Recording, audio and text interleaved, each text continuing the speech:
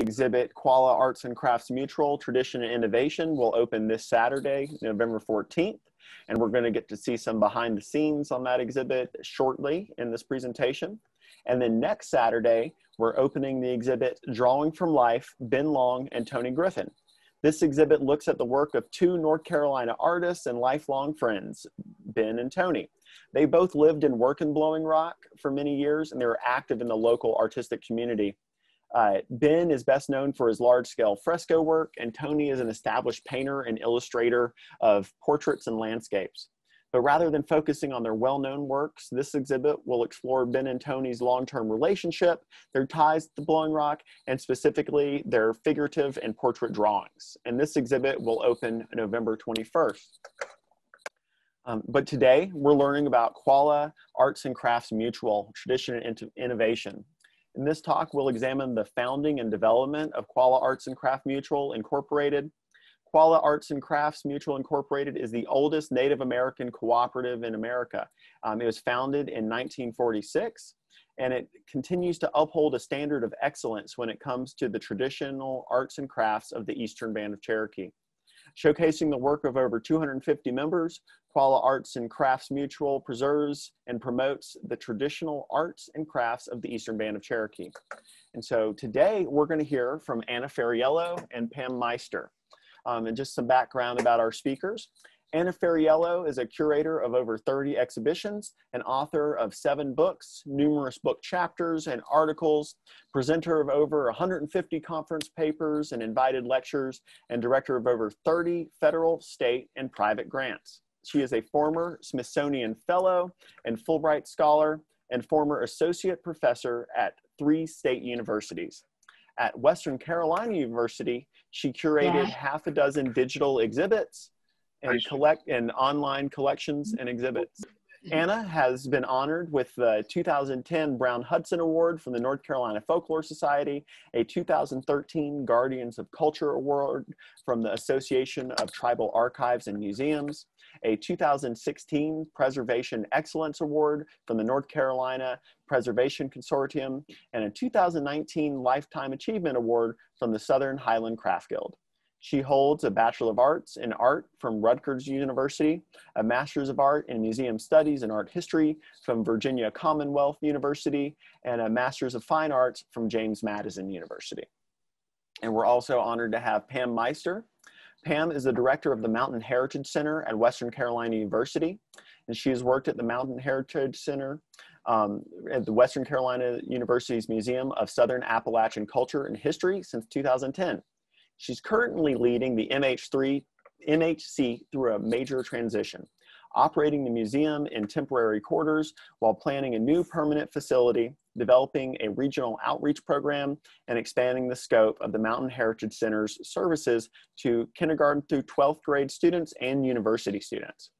A veteran museum professional, she has held leadership positions at museums in Georgia, South Carolina, and North Carolina, as well as serving as executive director of the Southeastern Museums Conference and the Louisiana Association of Museums. She's a founding faculty member of Southeastern Museum Conference's Jekyll Island Museum Institute, and for the past 10 years has coordinated SEMC's annual Student Work in Museums Award Program. An award-winning peer reviewer for the American Alliance of Museums, Pam has also served as a grants reviewer for the Institute of Museum and Library Services, the National Endowment for the Humanities, and the Georgia Council of the Arts. In 2014, she was honored to receive the James R. Short Award for Lifetime Achievement from SEMC. Her 42-year career in cultural resource management has also included positions with the National Endowment for the Arts and as a theatrical costumer, stage manager, and general manager of dance and theater companies in New Orleans, Los Angeles, and Atlanta. A native of New Orleans, she holds a Bachelor of Arts degree in theater with a minor in history and from the University of New Orleans, and a Master's of Fine Art in Arts Management from the University of Georgia. So we're honored to have Anna and Pam today. So please join me in welcoming Anna Fariello and Pam Meister. Thank you so much, Willard and Lee and the Blowing Rock Art and History Museum for inviting us. I want my talk to be informative. I also hope it is both educational and entertaining. I'm going to be speaking on the history of Qualla Arts and Crafts as an organization. So prior to the formation of Qualla Arts and Crafts in the early 20th century, before the creation of the Guild in the 1940s, the way that artisans sold their work is they had to carry their work to neighboring towns or resorts, or they sold directly from their homes. So this is Nancy Bradley. She walked from Soco, which is on the edge of the eastern edge of the Qualla boundary, and she would walk from Soco either into Cherokee or Waynesville to sell her baskets. I mean, we're talking probably 30 miles. We have other quotes from other artisans. Bessie Jumper recalled, quote, "We went over the mountain, we'd leave at 5 o'clock in the morning." So this was a difficult way to make a living. Another means of selling their work was selling from their home, and especially some products like pottery and wood, which were either heavy or breakable. Carrying your work to these resorts was not really a viable option. So people sold from their front porch, as you see Johnson Catalster, wood carver here, and Ethel Big Meat, potter. When boarding schools were first established at the end of the 19th century, they were very restrictive. I think many of you have heard some of the stories, horror stories really, about how they forbade Native people from speaking their language or celebrating their traditions, or even just practicing their traditions in a private manner. Later, around the first decade of the 20th century, they began to reverse their course, allowing for the teaching of Cherokee arts and crafts. Although, as we can see in this photograph of Arizona Swaney, who as a young girl went to Hampton Institute, you know, and many of these children were forcibly removed from their homes to attend these schools. She attended Hampton Institute and then later taught basket weaving there. But you can kind of see the dichotomy here. She is dressed in this very proper Victorian outfit, very non-Cherokee dress. It wasn't until the 1930s that crafts was taught at the Cherokee boarding school. And in 1931, the first craft that was introduced was loom weaving. Again, we see this kind of bizarre dichotomy of the fact that loom weaving was certainly not a tradition of the Cherokee, but it was thought to be what every girl should learn. And it was, you know, very necessary prior to the 30s to know how to weave cloth, to make clothing. But by this time, it was really not a necessity. But nevertheless, that was what was first introduced. In 1935, going back, Chiltosky began teaching wood carving, and soon after, Lottie Stamper began teaching basket weaving. And these programs lasted into the 1960s. An outsider named Gertrude Flanagan was responsible for this sort of umbrella program, and these were all taught under home economics. And she was an outsider who wrote a thesis on Indian work and was hired by the Bureau of Indian Affairs to oversee these programs. In 1934, a new principal chief was elected, Jarrett Blythe, and as a consequence, they were also building a new council house. And this was the first opportunity to have a kind of public face of Cherokee crafts, because when the council house opened in 1934, it included a room set aside for the display of crafts. Of course, it was only open during the summer months, as Cherokee, even today, it's difficult to go through the park in the winter. And back then, I would imagine, you know, the town was literally closed down due to the weather. Another opportunity for artisans to sell their work was at the Indian Fair, which began in 1914 and has been, it's an annual event ever since, still going on today. And here we see Maud Welch, Nancy Bradley, and Eva Wolf at the 1941 fair. I don't know the woman at the far right. And just coincidentally, he's not noted in this picture, but the man standing at the end of the table is Alan Eaton, who wrote the very seminal kind of Bible, I guess you might say, called on Southern Arts and Crafts, called the Crafts in the Southern Highlands. And it's a book he wrote in 1937 that's still used by scholars today. So in 1934, the Great Smoky Mountains National Park was established. This little map on the left shows the locations of the national parks in the US, and on the right, that's FDR speaking at the dedication of the park in 1940. Well, what this did was it placed the Qualla boundary at this intersection, because the Blue Ridge Parkway, the Qualla boundary, and the Great Smoky Mountains National Park all come together. And this was really the real beginning of the boom of tourism in Cherokee. And so you can see this idea that the Cherokee could be a part of the park. One of the suggestions was that they could be an interesting feature of the park. I don't have enough time to kind of go into that kind of thinking, but it both helped and hindered the authenticity of traditions in on the Qualla boundary.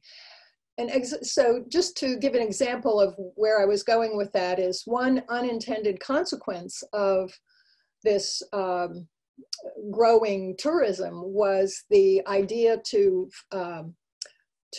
kind of present Cherokee people in the kind of cowboys and Indians tradition, and a real fabrication of tradition. So on the left, we have a photograph of a family posing with an Indian chief, and I put that in quotation marks, wearing a Western style headdress. And on the right, a postcard with another Western style headdress and Cherokee people standing in front of a teepee, which was never, ever a part of Cherokee life.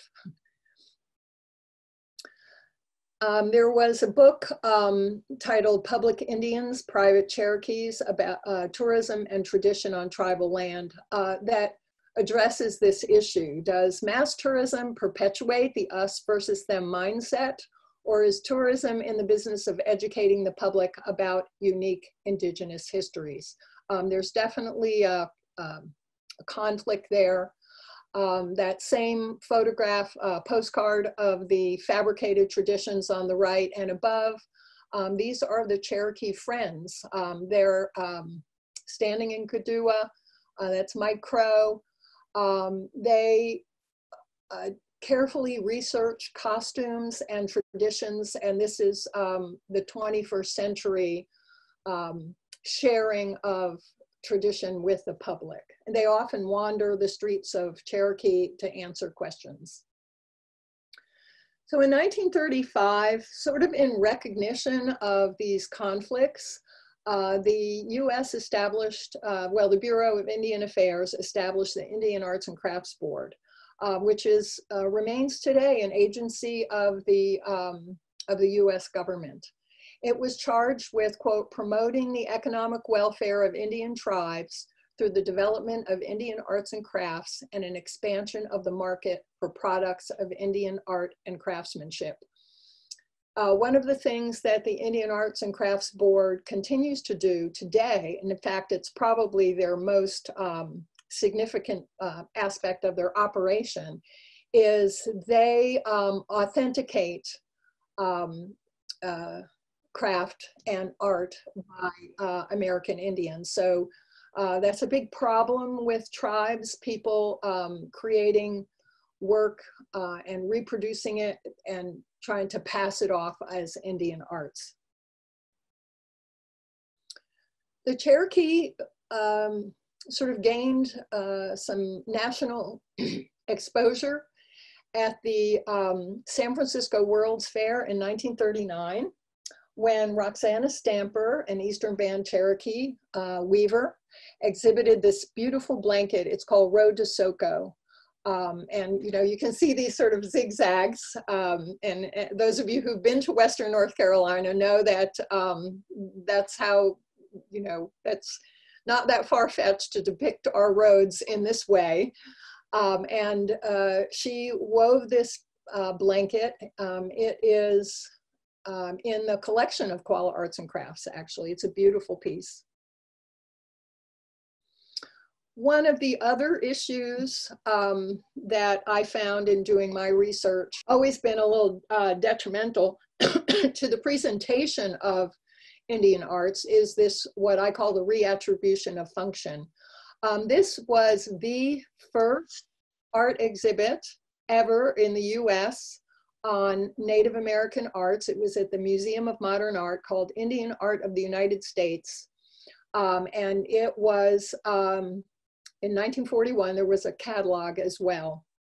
And this was one of the issues, well, there were really two issues. You can see the caption here, Cherokee Wastebasket, North Carolina, not only lent anonymously, is not even attributed to the artist. So this is, unfortunately, was very common in the mid-20th century to exhibit Cherokee arts and give the artist attribution as the tribal affiliation and not mention the artist's name at all. The other real shame about this is this reattribution of function, I feel, devalues the meaning of indigenous cultural objects by assigning them mundane functions. And so this is a traditional storage basket, renamed a wastebasket to sort of promote its context in contemporary life and also promote its ability to be sold. But at the same time, sort of stripping it of its potential spiritual and cultural significance. So in 1945, a new principal chief, Jarrett Blythe, he's seen at right, and at the right, and the agency superintendent, Joe Jennings, at left. They began holding meetings, quote, to extend arts and crafts on the Qualla boundary. And I'm sure Joe Jennings was encouraged to do this by the Bureau of Indian Affairs and the Indian Arts and Crafts Board, because this, now we're directly talking about Cherokee. What is the normal or potential capacity for arts and crafts, they wondered. The artisans that attended the first meeting in 1945 were Lucy George. She's pictured there. She is a basket weaver who worked almost exclusively in honeysuckle. Waddy Chiltosky, a carver. Lizzie Youngbird, basket weaver. Carolyn Wolfe and Lottie Stamper, both basket weavers. These were the artisans that attended those meetings. One suggestion that came up repeatedly was to provide raw materials to artisans through cooperative purchase, because that would be something that would help them directly. This is Elsie Waddy cutting a white oak to make a basket, where you can see her standing tall with her double bit axe. And on the right, Molly Blankenship and Nancy Consine, a basket weaver. Molly Blankenship was a cultural advocate. And this photograph is actually at the dedication in the 1970s of the dedication of the Folk Arts Center on the Blue Ridge Parkway. Was a large opening that many Cherokee attended as demonstrators. This was also from the minutes of some of these meetings. More will be paid for baskets which use root dyes rather than commercial dyes. And this was a big push to maintain the authenticity of tradition. And here we see Emma Taylor, again with a double bit axe, taking the bark off of a black walnut tree. And these four native plants, bloodroot, yellowroot, black walnut, and butternut form the palette that has existed throughout Cherokee and continues today as the main dye stuffs used for weaving. And the basket is by Eva Wolf. It's a double weave basket. It's difficult to know what the true thoughts of those Cherokee craftsmen who attended these organizational meetings. The outsider, Gertrude Flanagan, who I mentioned earlier, and actually she became the first manager of Qualla Arts and Crafts. She ran the meetings. All the responses were recorded by Jennings, BIA Superintendent Jennings, Secretary Alice Seaver. And, you know, so the meeting discussions were kind of mediated through these three outsiders. Nevertheless, these are the minutes and the records that we have for research. So it was in 1946 that the group, and you know, I'm being generous here by saying the group drafted a constitution and bylaws at a meeting on August 23rd, and they were signed by everyone present. And the generosity of my statement is likely those were drawn up by Flanagan and Jennings.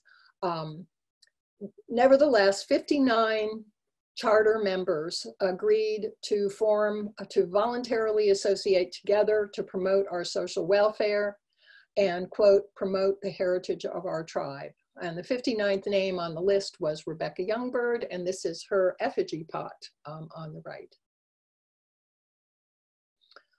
This statement on the right is the full statement that they signed.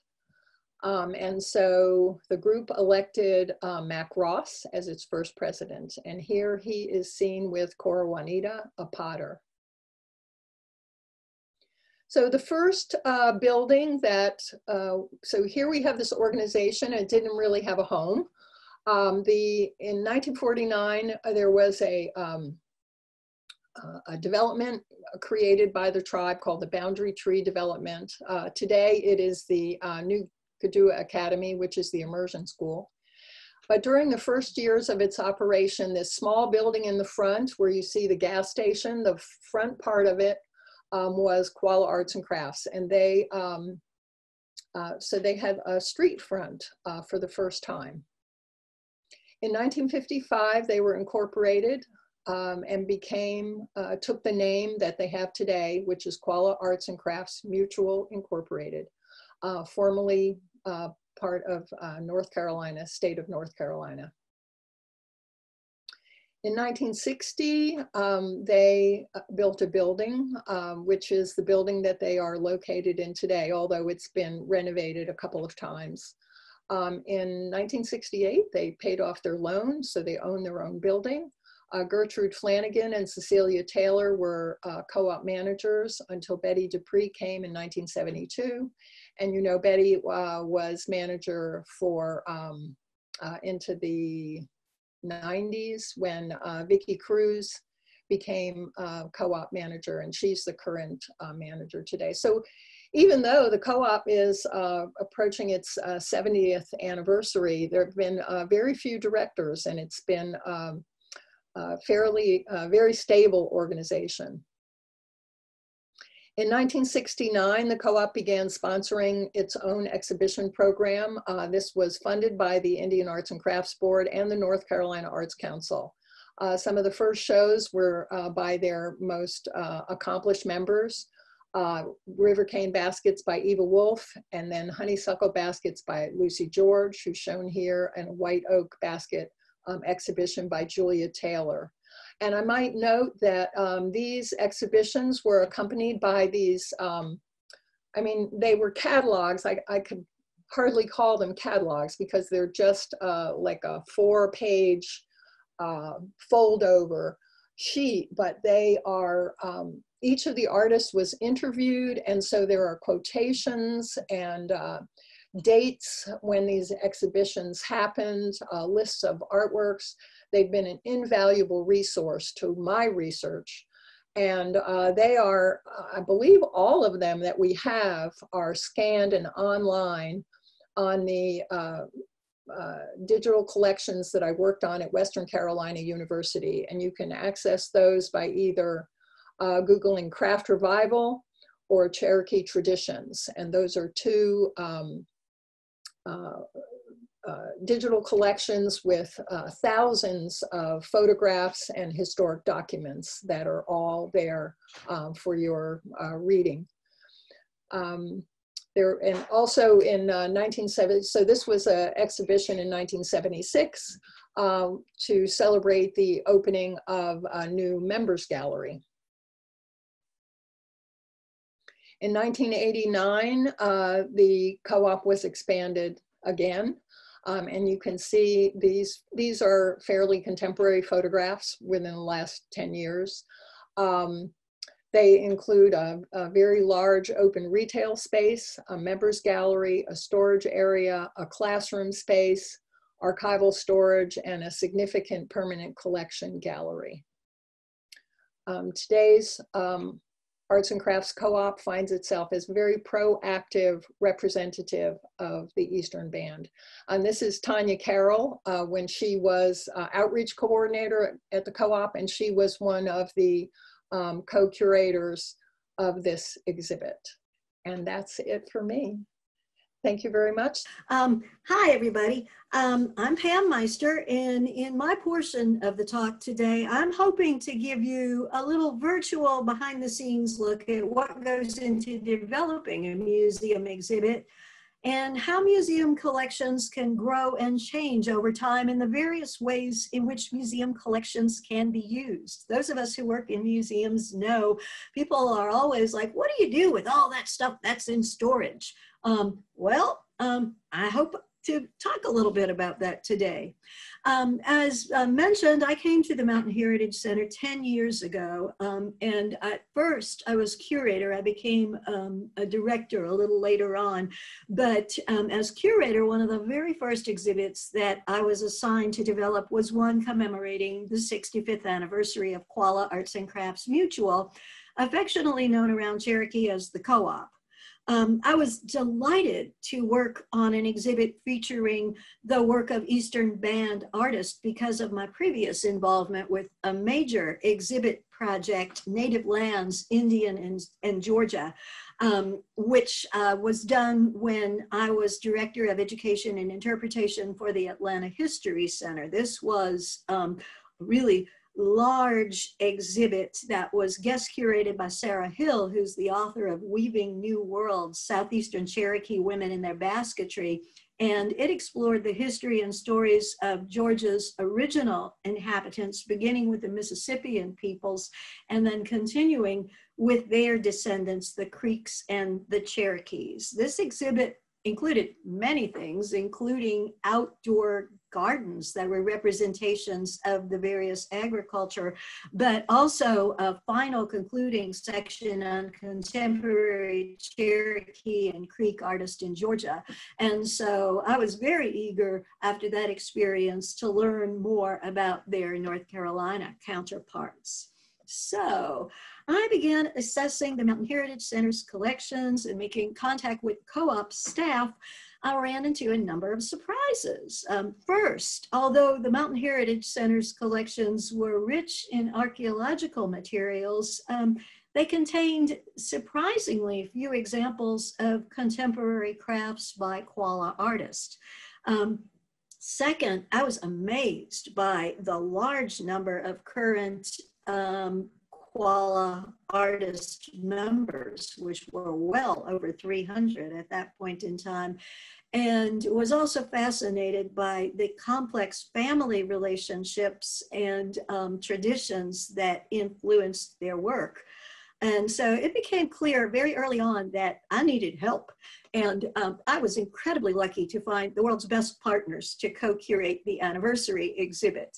Anna Fariello was a WCU colleague who at the time was director of Hunter Library's digital initiatives. and a total wealth of information.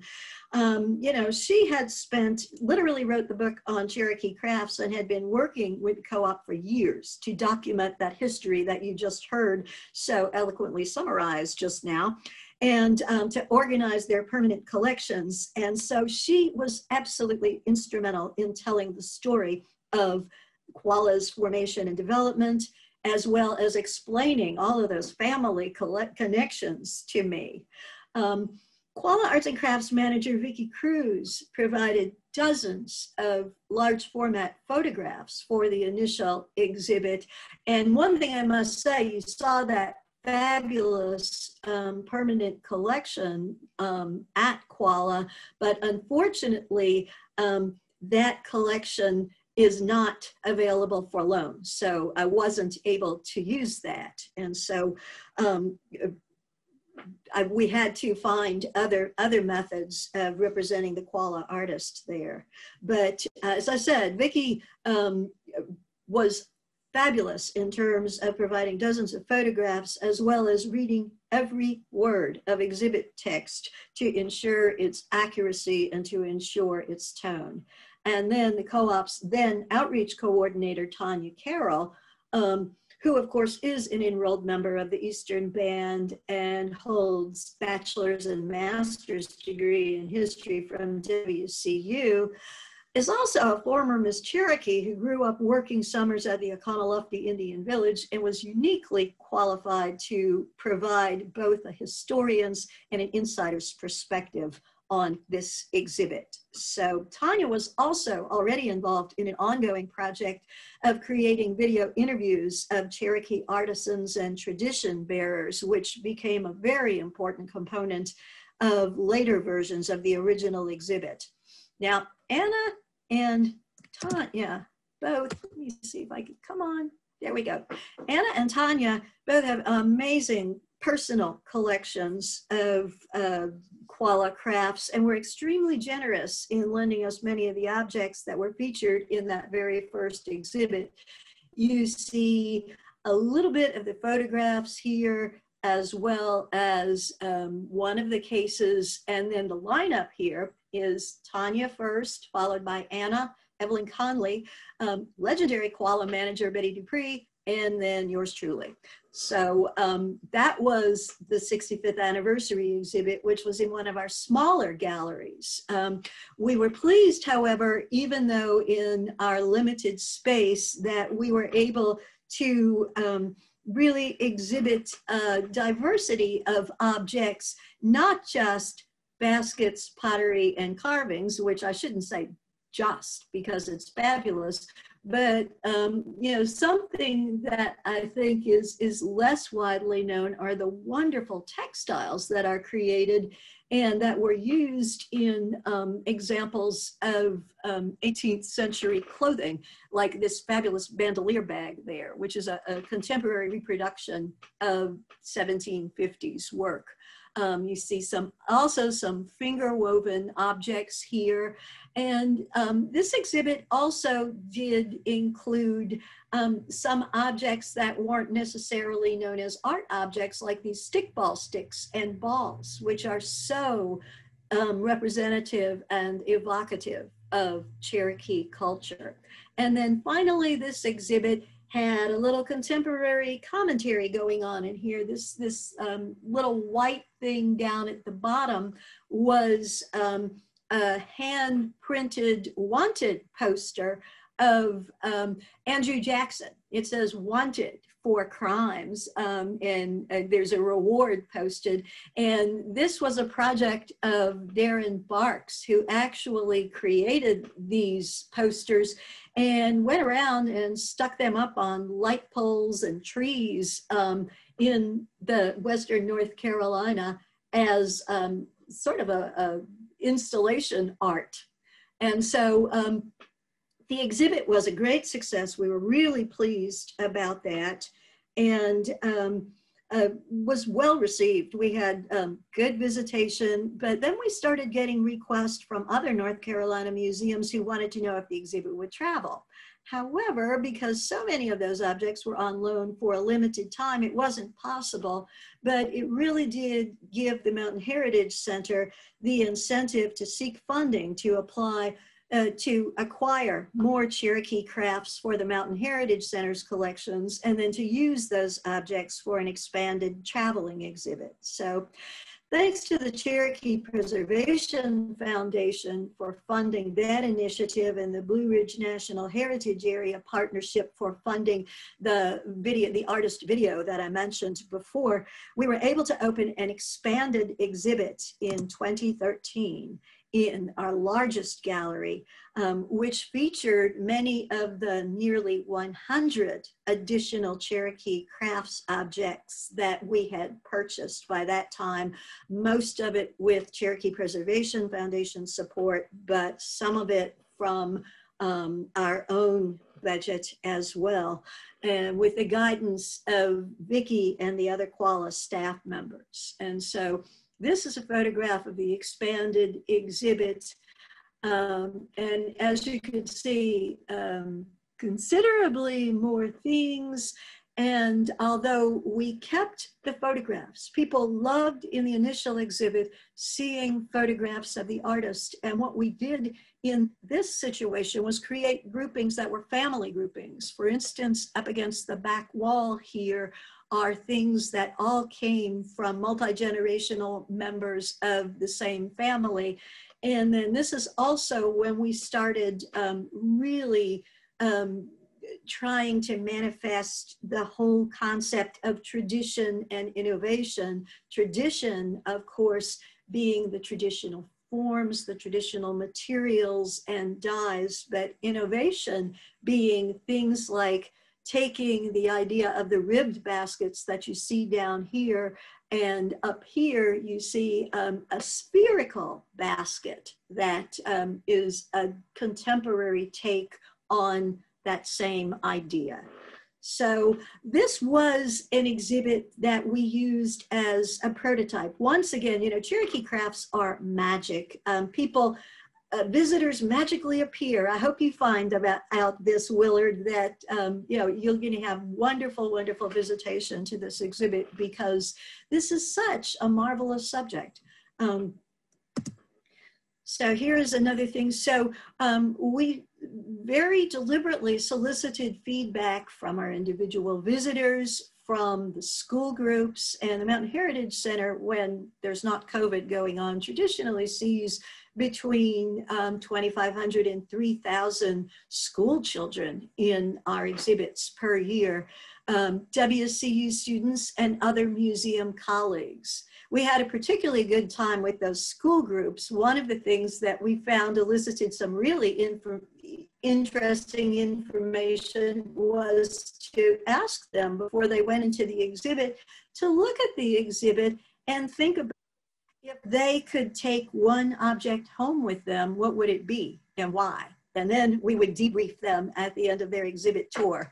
And that was a really fascinating way to get into the heads of, you know, second and fourth graders particularly. So with the feedback that we got from this exhibit, and that's our little feedback station there, what we found out were that people like me were totally fascinated by the artist. And so we actually, during the course of this prototype exhibit, set up this large screen television and made a little viewing station, and we were able to show the artist videos. It's an hour long, which the Blowing Rock Art and History Museum has the same set of videos. And there's 11 or 12 little 5-minute clips of artist and tradition bearers who are represented in the exhibit talking about why they do what they do. And Tanya was the person who was actually doing the interviews. You don't hear her voice on the videos, but it is her questions that have elicited the wonderful statements from the various artists. So that was something, so that was a big goal of this particular exhibit, was not just to show a diversity of crafts, but also to, in as many ways as possible, have a physical representation of the artists in the galleries, in their crafts, in their photographs, and in their videos.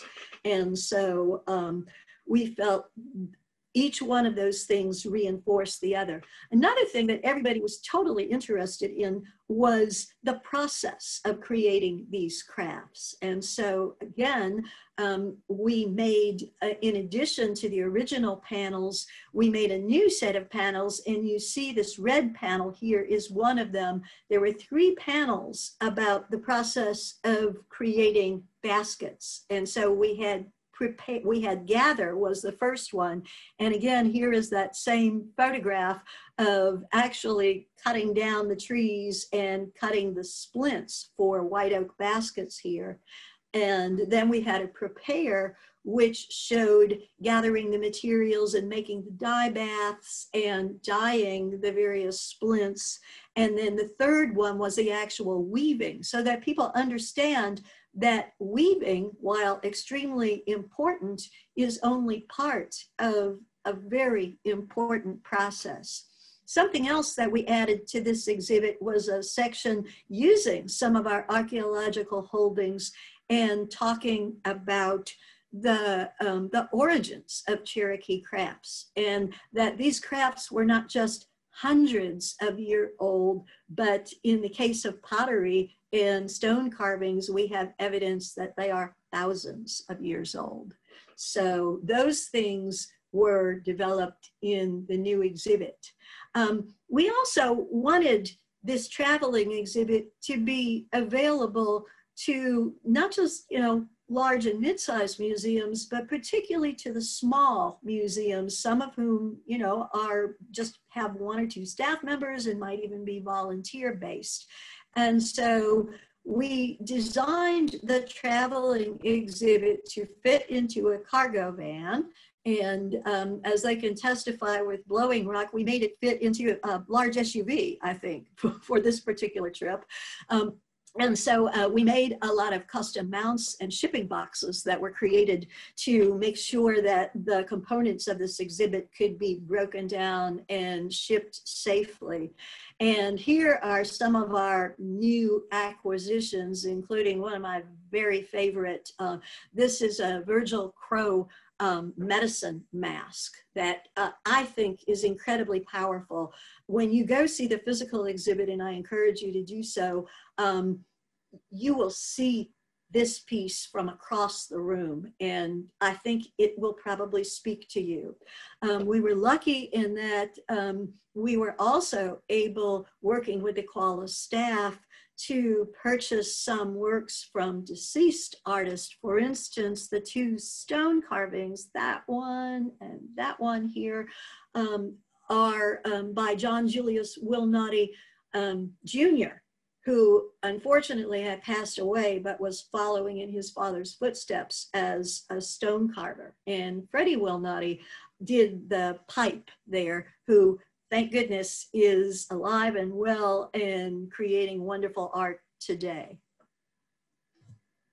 I think Anna made the comment, or someone made the comment earlier, Leanne, that this exhibit looks different every place it goes. And I wanted to show you that. One of the places it went to was the Catawba County Museum of History in Hickory, North Carolina.